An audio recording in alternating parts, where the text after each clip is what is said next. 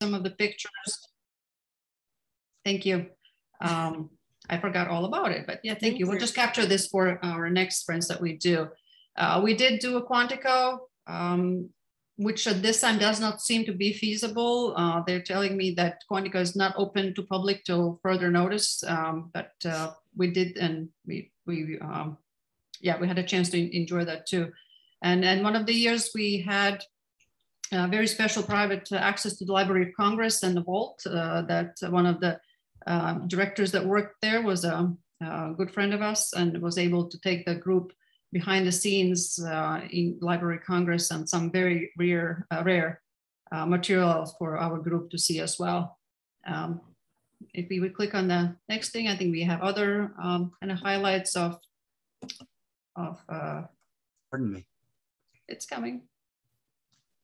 Some of the photo op, again, this was the, let's see, this was the Ambassador of Latvia, and Embassy of Latvia is a very historical Smithsonian building. They used to be used for performances. It's on Massachusetts Avenue and has a mini balcony in it. And again, being that it's Smithsonian institution, it has very strict limitations, less what can be done or not, but it has kind of medievalish feel to it, as you can see it as well. So if we can scroll to the next opportunity. This ambassador is no longer there, the previous one. He runs president's office in Latvia. So if we go to the Baltics, we can see him in the president's office in Latvia.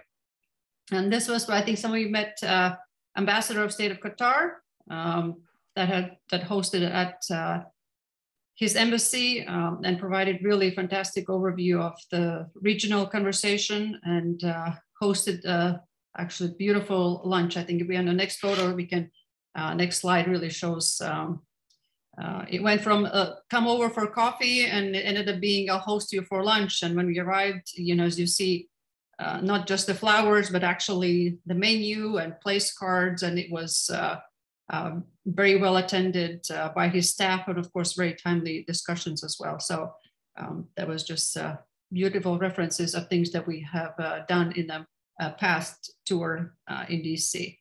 I think we have another slide that again kind of highlights things that we did. You might recall that African American history, the National Museum of African American History was it is one of the newest and was one of the largest museums that opened in the last 5 years. And at that time we had exclusive passes that were very limited access to those as well.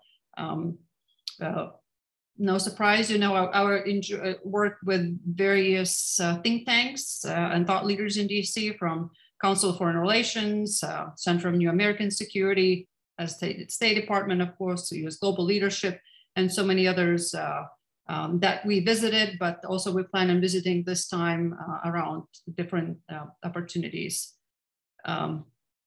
Working very closely with some of our board members. We had a chance to be again hosted at that time at ConocoPhillips with John DeBar, David Staples of State Department as well. And as we see, Steve Cook also, who's part of the CFR, one of the speakers that provided opportunity for a dialogue for our members. And not to forget, it's not in here, some bright highlights again from our visit with Steve Cook at the Council on Foreign Relations, great partner for our organizations and always very, very timely discussions. We had a chance to actually go inside Department of Energy, which at the beginning didn't sound like a very exciting thing to do, is go to Department of Energy.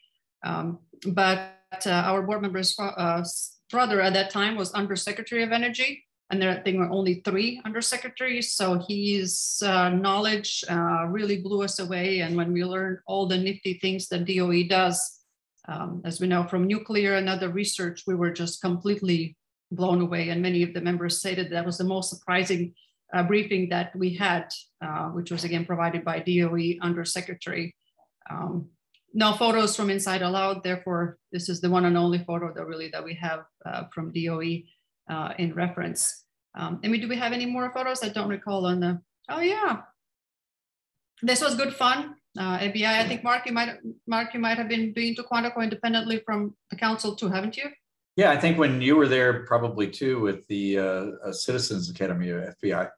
I didn't do it academy. I had a chance to take the group with us, but yeah, it was very interesting, timely opportunity to go to see where the agents get trained. The picture on the right side is actually a mock-up town, or actually made in Americana town that is built for training purposes. And you see there's actually a store, right next to is a bank. Then you have probably some sort of dining establishment.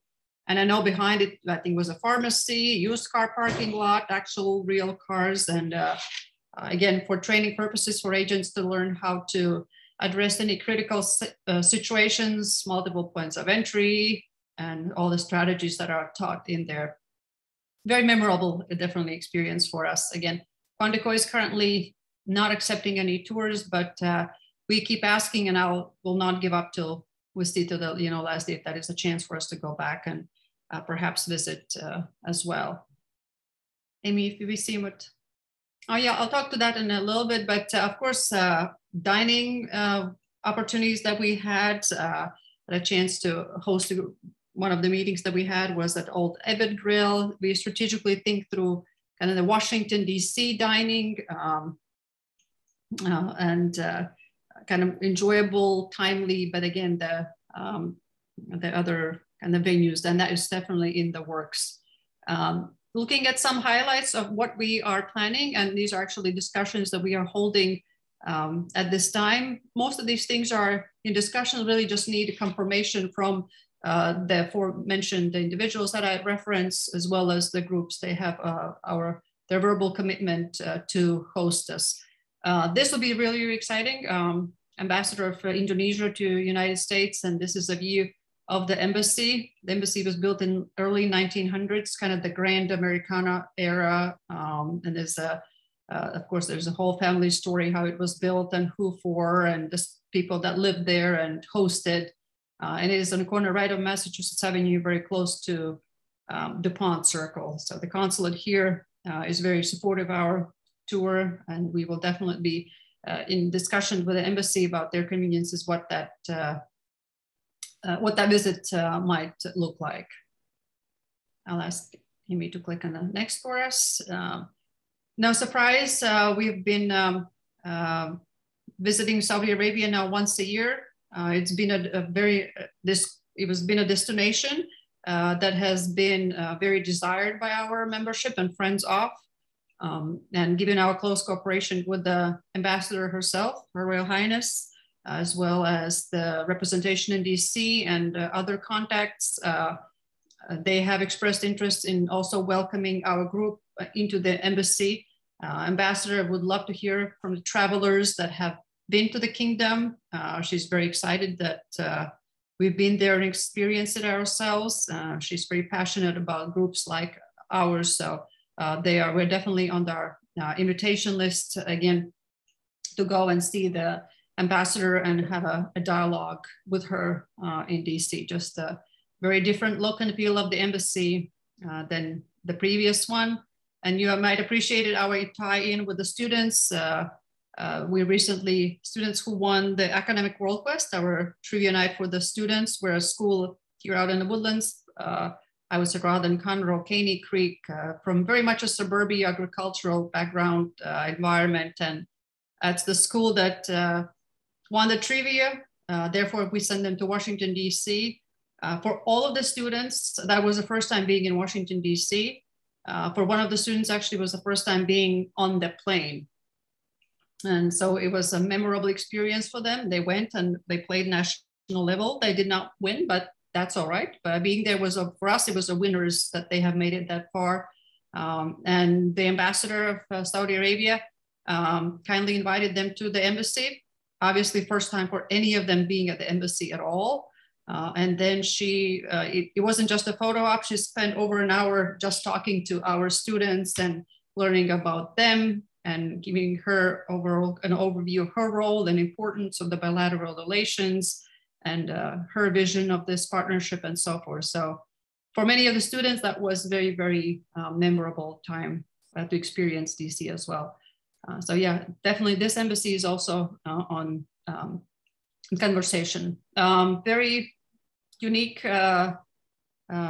different. We're looking at different parts of the world, so we don't necessarily tap into European network, but we also look at different global representations, like from European embassies to, as you saw, Indonesia, to the Middle East as well. But Turkey has been a very interesting ally, has been ally. A lot of stories, from the current leadership.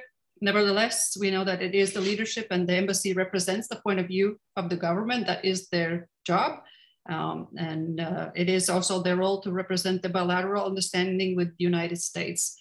I had a chance to host for a visit in Houston, Embassy DCM, was the Deputy Chief of Mission, number 2 person.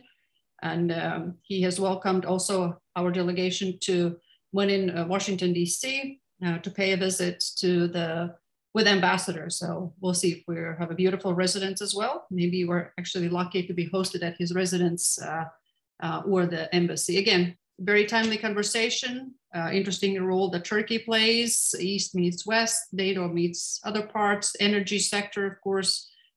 So I would anticipate that it was to be a very unique and different conversation than some from the other allies that European and so forth. You're asking me to. Some of you, again, the people in the news or those who follow the news, inauguration is a very, very big day. And you probably all know that on the day of inauguration, the incoming president spends the night at the Blair House. So we'll see if we can access the Blair House. Blair House image is the one in the bottom left, the one with the beautiful curtains and the furniture. And that is right across the White House. So we want to do a little bit of walking tour for us, very slow, enjoyable picture moment. Blair House is on Pennsylvania, right across from the White House. So beautiful photo op from Blair House to the White House. Literally around the same block is the famous yellow church, the St. John's Church that you see in upper left. That is the one that President always goes before he, or eventually maybe she, go on to Capitol to be, sworn in. But that is the church that they go to, and it is in walking distance from the Blair House and the White House. And right across from this beautiful church is the Hay Adams Hotel, and what is also well known as sometimes the meeting place of the White House staff, or those who cannot really access White House, but they meet in Hay Adams' famous bar, which is the upper right corner, called Off the Record.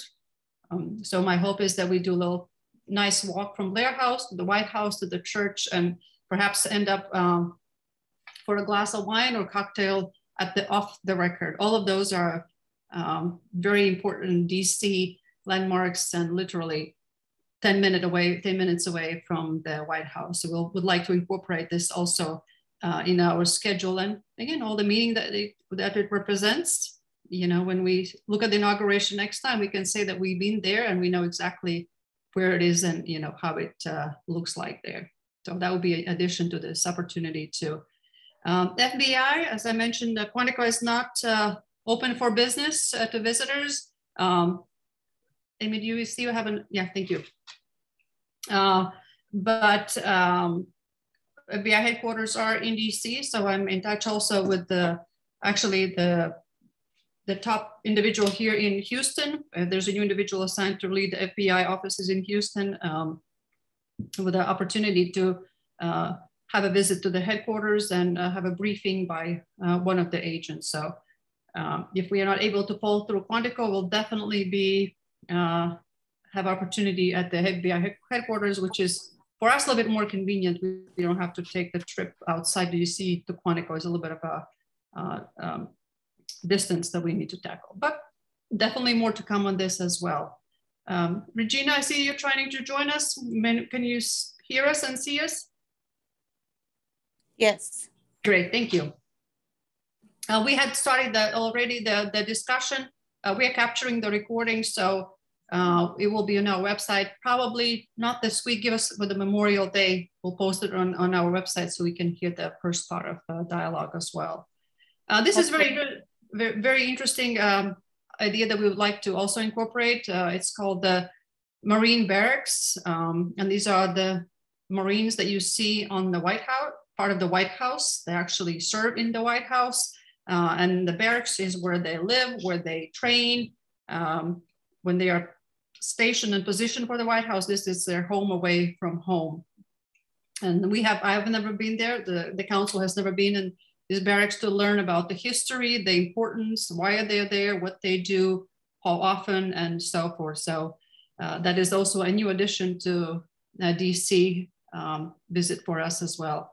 Again, the US Marine barracks that are located in Washington, DC. So when we look at the Marine One chopper landing, we're actually Marines. There's a whole meaning and obviously a lot of ritual and tradition that goes into them being there. And of course, it's a huge honor for them to be asked to serve in that capacity at the White House. I think that's, oh yes, sorry. These are kind of the previously mentioned, there's more places that we go to. Again, we know that we have different meals that are part of our tour, lunchtime and dinners. So sometimes it's easier for also to invite these special guests that we have and we have hosted, but there are also new ones. So these are, again, individuals that have expressed interest in just scheduling. Some of you might recall Robert Costa,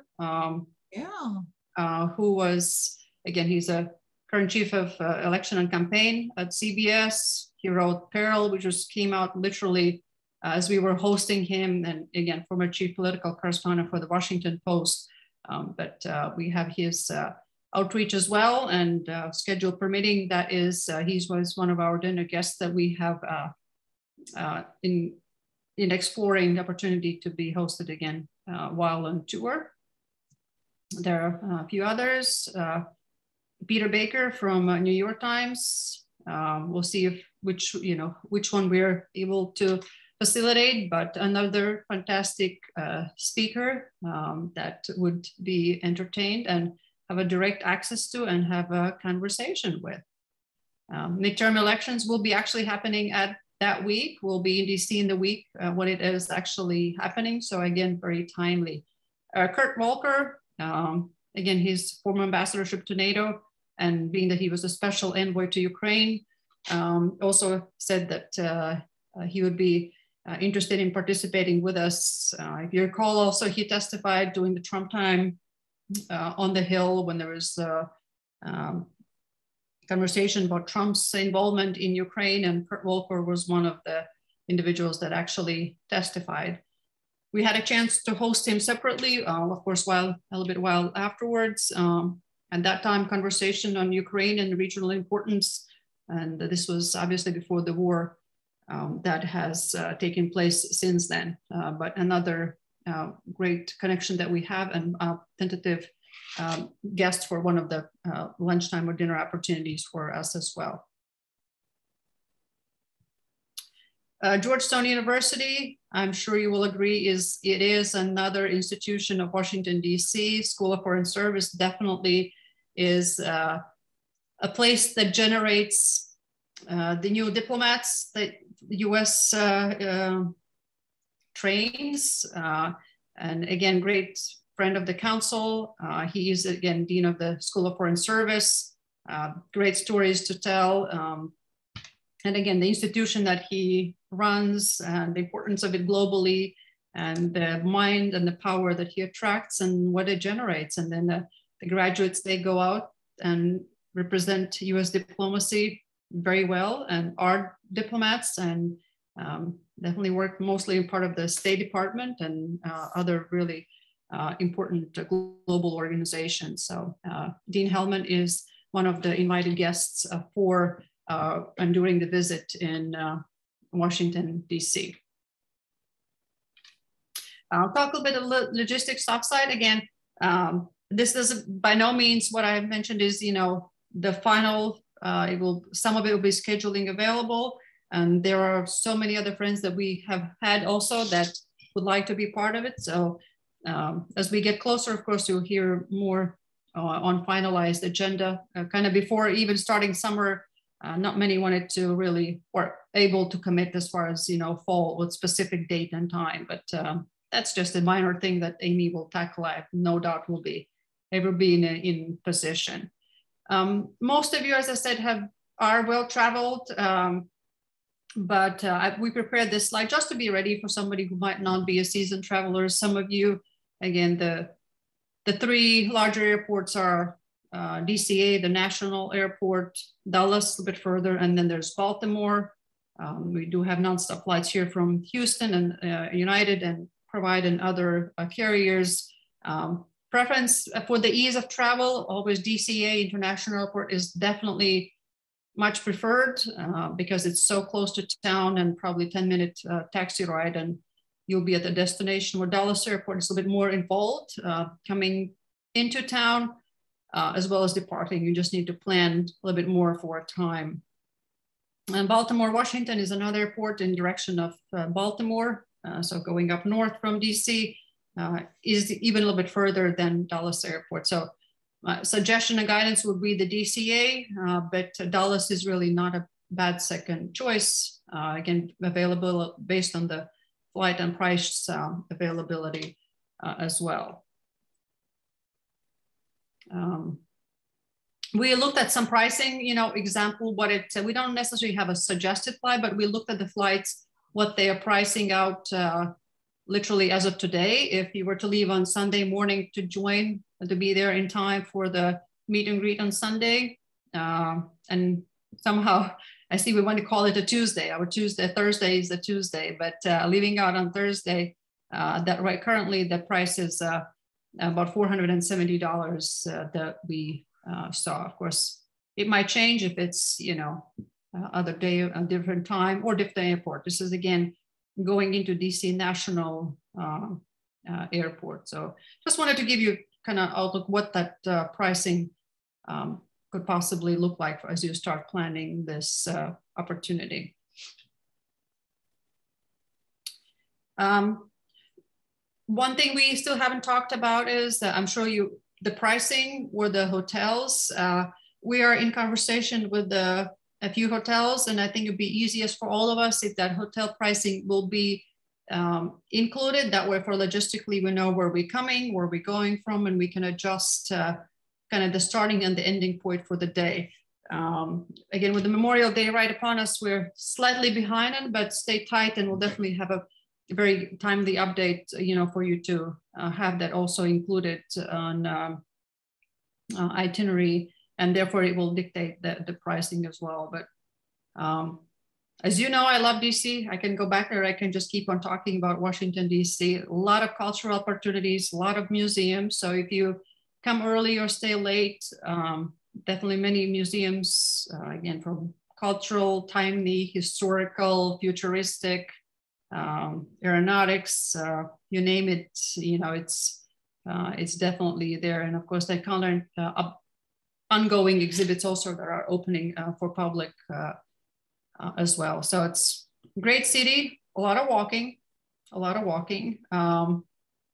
But that is the charm of, Washington, DC, is that that is where these institutions are. I strongly believe it's a type A type of city. You gotta jump in and swim as quickly as you can. Type A personalities, and I think you get to see the best of the world in this one big city.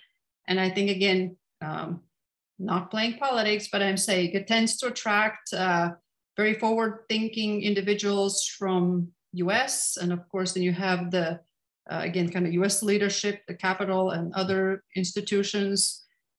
And then, of course, the World Bank, again, your top world financial minds come here for the World Bank.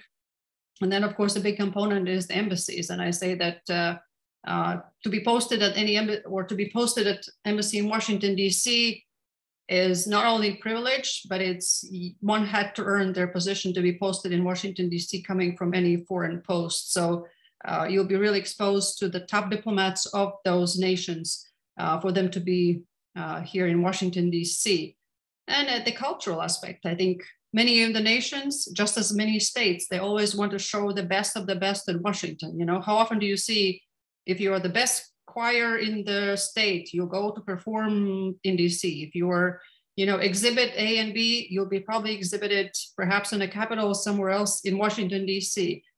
And that is very much the case for global artists, for global performers, you know, Kennedy Center and exhibits alike. If you perform somewhere well, you ultimately, one destination to be featured is Washington, D.C. So you can walk around D.C. and literally be exposed best of the best within few block radius, mentally travel globally, and again, have international conversations, international cuisine, international culture, and a lot of things in development and being really in a pulse of the world.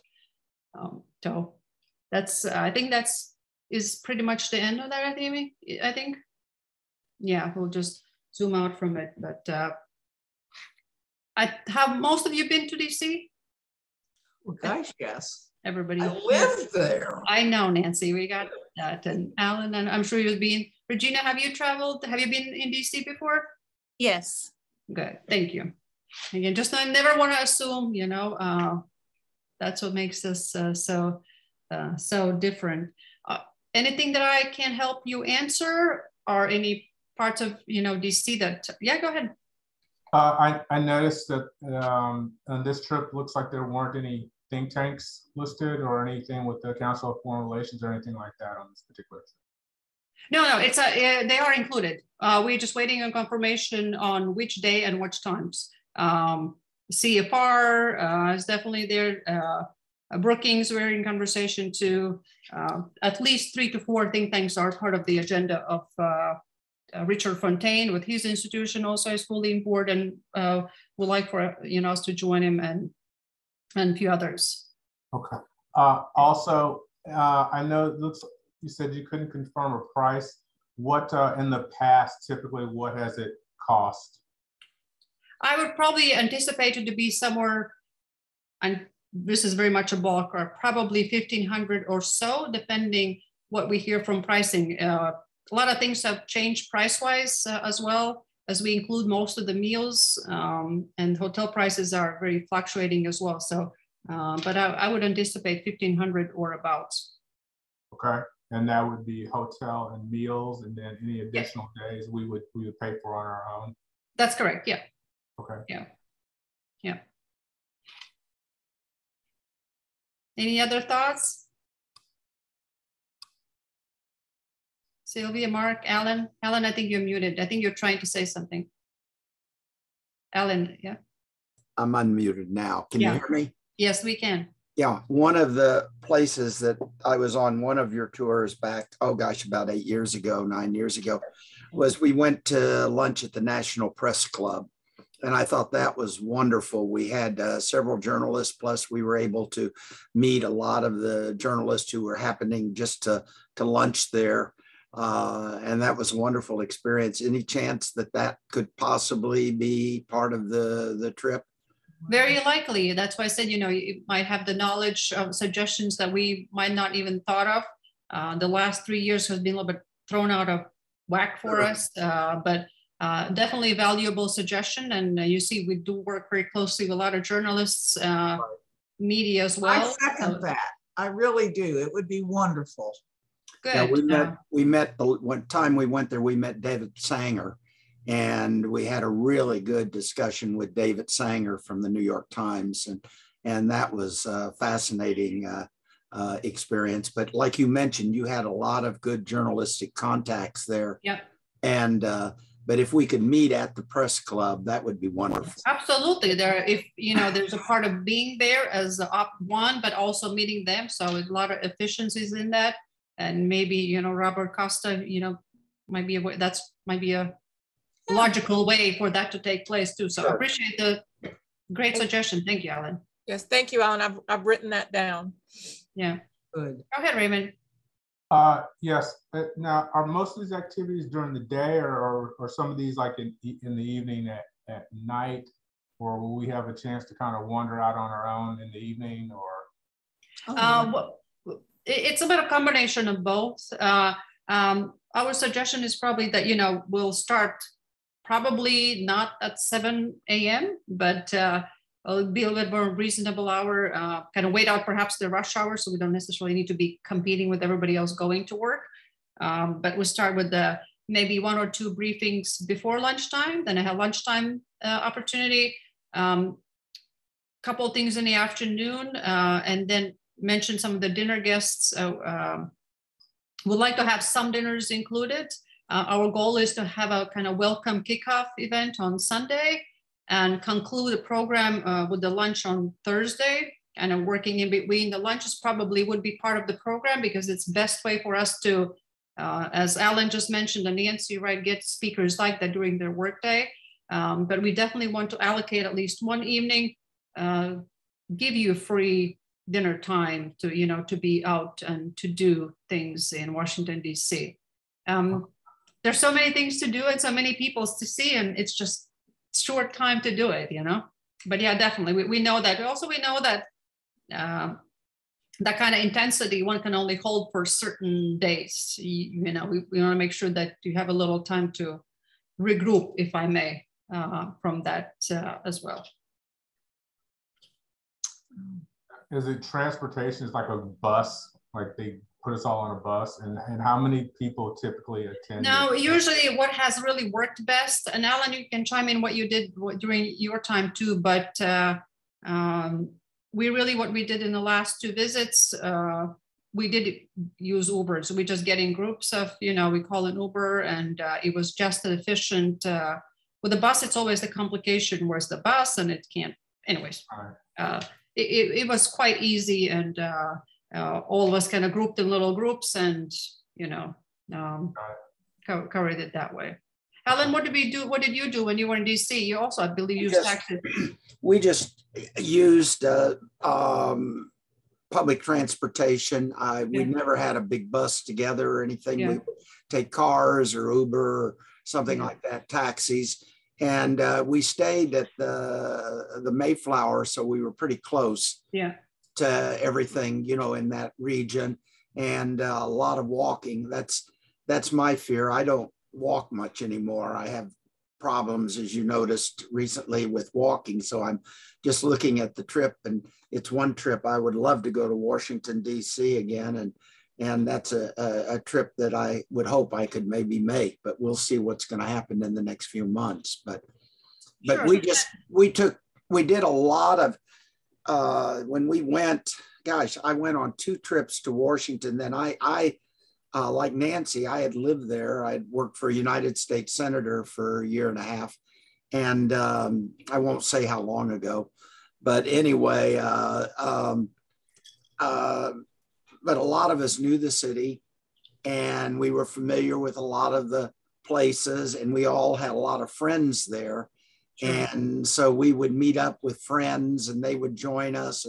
And that was always really interesting because we all had so many friends, and they worked in government, and they would come over and visit our group and talk with us. So there was a lot of interaction that wasn't even planned for as part of the trip, that added to the joy of being in Washington, D.C. And so I would assume that would be part of this trip, because you would have people there like yourself, Sandy, who have a lot of contacts, and maybe they would just come over and visit us for a cocktail in the afternoon or something. Exactly. You know? Absolutely. So that's why Washington is so great, and we all have so many contacts there. Yeah. And you know, from the point of walking, during our visits, like these scheduled events, there's really not much walking, you know, rather from one visit to transportation back to another visit, unless I kind of, one of the highlights that provided if we do this inaugural beginning of the day tour, but that is really within only kind of one block that we go around. We're not really including any large scale walking that would, you know, be a large distances. You know, anything in the mall, it appears closer than it is. It's like the reverse in the mirror. It's further than it appears, but this is actually, it's so much further than you think you are going, and the blocks of city are just relatively big. So if anybody plans on going in advance or staying later, definitely good walking shoes. Sure. Well, Washington's a wonderful city for contacts, and it's just, I love it, and I'd really like to go back there again. Look what and I'd like to go back with the council. Some of you may recognize some faces. Maybe. There's too much shine. What is it? Yeah, can't see it. Can't see it all? Can't tell that. It's you and Oh, it's Barbara. It's Yeah. the Barbara bushes. Bushes Barbara Like, and yeah, Yeah. all the bushes. Bushes. Yeah. and Kay Bailey Hutchinson Oh, right. and Oh. myself. And myself. Okay, good for you. That's great. The three ladies. Yeah, great, Yeah. great story. Yes. That's Washington, D.C. for you. But yeah, I would be excited to have joined. And it's just, I guess it's always on the pulse of the world. It's just amazing. And then you have the The only Georgetown and thing- Alexandria and all those towns, of course, that even enrich the experience too. You say the dates are October 30th, is that We right? would like to target that we going out. I'm sure that means you would miss Halloween in Houston. I know it might be very important for some of you. Not so important for me, but how Well- often do you get to see, When do you think you'll have the itinerary pretty much solid? The itinerary with things that we want to do in hotels, I would say probably within a couple of weeks when you say, Amy. It just we already yes. set the hotels and so forth.